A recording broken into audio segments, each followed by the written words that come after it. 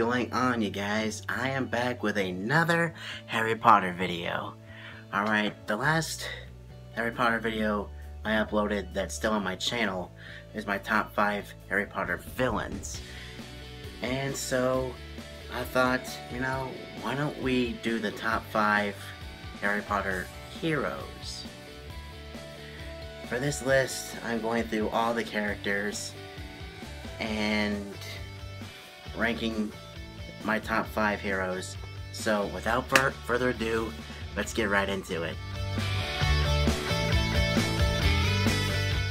Alright, this guy actually annoyed me when I was a kid, but as I've grown up, he's one of my favorite characters.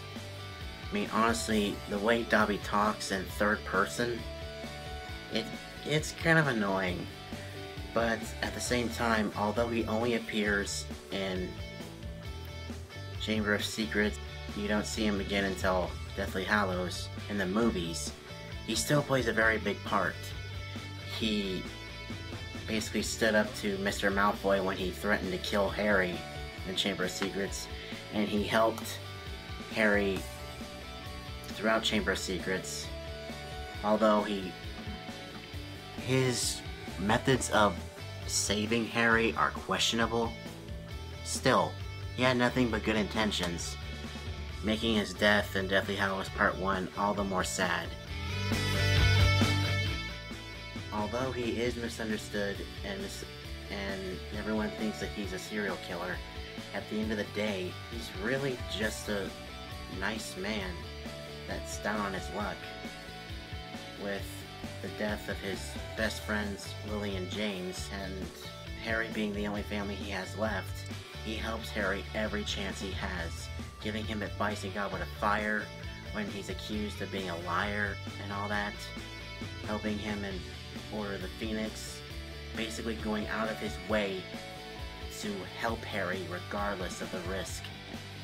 Sirius was the last bit of family that Harry had, and that gave him motivation to take down Voldemort, especially after Sirius's death.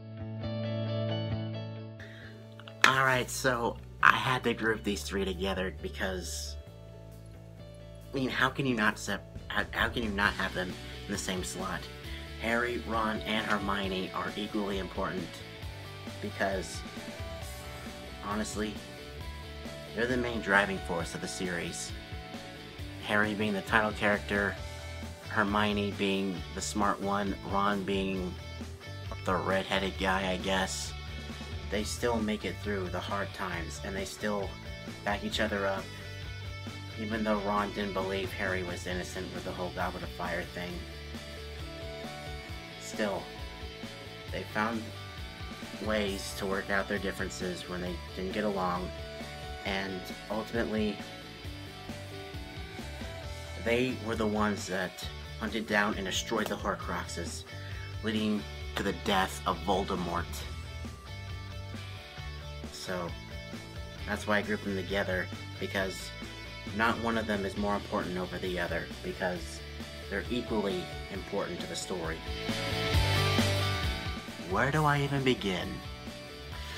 Sure, he did leave Harry with the Dursleys, but it's explained in the books that because of the protection spell that Lily, placed on Harry when he was a baby, it would only continue to work if he was living in the environment with someone with Lily's bloodline, in other words, Petunia.